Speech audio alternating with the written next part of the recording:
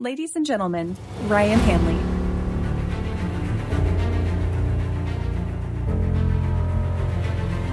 The power of frameworks is to make better decisions and ultimately create inevitable outcomes. We want to become finishers. Do what helps people and drives business to your agency. Build relationships, solve problems, and grow your business. We don't always hit our goals. Sometimes our traffic goes down. Sometimes we create a piece of content that completely falls on its face. Producing business, keeping business, using technology, hiring the best people, communication.